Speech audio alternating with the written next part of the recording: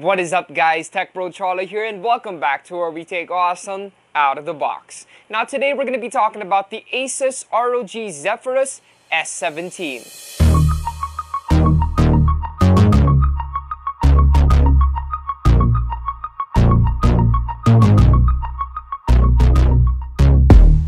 ASUS has worked very hard to get their name synonymous with gaming. I mean, both my main monitors back there are from ASUS, and I really love gaming on them. So I was incredibly stoked to try out a laptop from their ROG line. I mean, it does stand for Republic of Gamers, so, you know, it's a beast. So let's not waste any more time. Here are 5 reasons why the ASUS ROG Zephyrus S17 should be your dream endgame laptop. Number 1. Premium build and convenience. So when I check out gaming laptops, they're almost always super bulky and really over-designed. But the Zephyrus S17 is something else. Not only is it slim for a gaming laptop at 19.9mm, but I love how minimalistic it looks compared to others. At least people won't just automatically assume you're playing games when you're in the office or in a cafe. And despite being slim and looking clean, features are loaded into the build. For the ports, you get the following. 2 USB 3.2 Gen 2 Type A ports and a card reader on the right.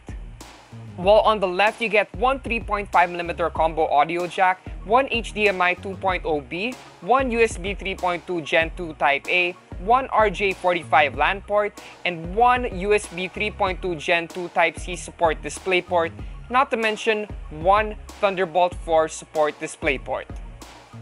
Both of the last 2 support power delivery or charging, so you can choose to charge with the USB-C or the standard way with the regular plug.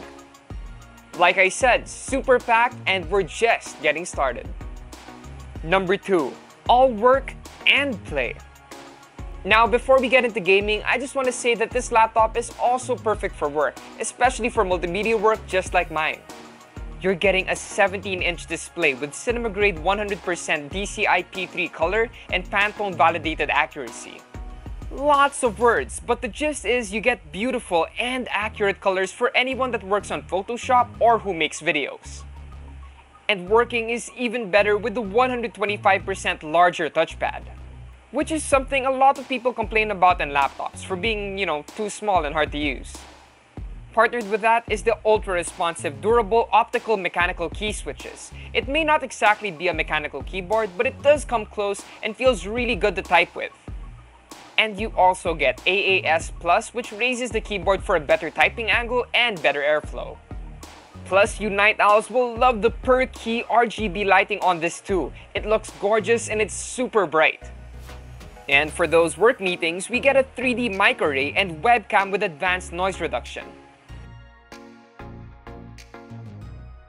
Also, this is our child. Her name is Bernie. She's a hedgehog. It's short for Bernadetta from Fire Emblem 3 Houses, and she lives with you right now. She's super cute.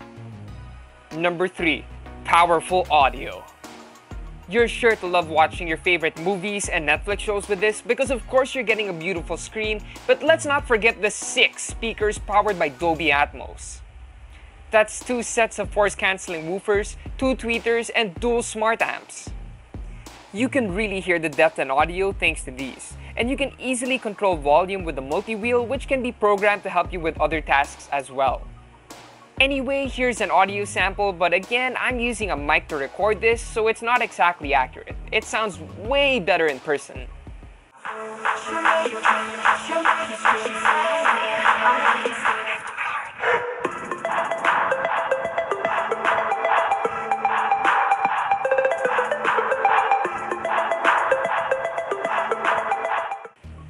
Number 4.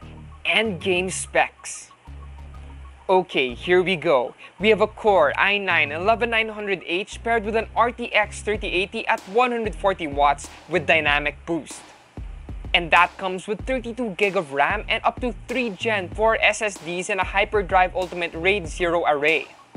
In total, we have a massive 3TB. That's enough for all the games and of course all the work files and programs you need for your laptop. But let's not joke here. Game, I did. I started chill with some Valorant and I don't know if it's the rig, but I think I was doing better and that's probably thanks to the screen. We have a 4K Ultra HD screen at 120Hz at 3 milliseconds with adaptive sync.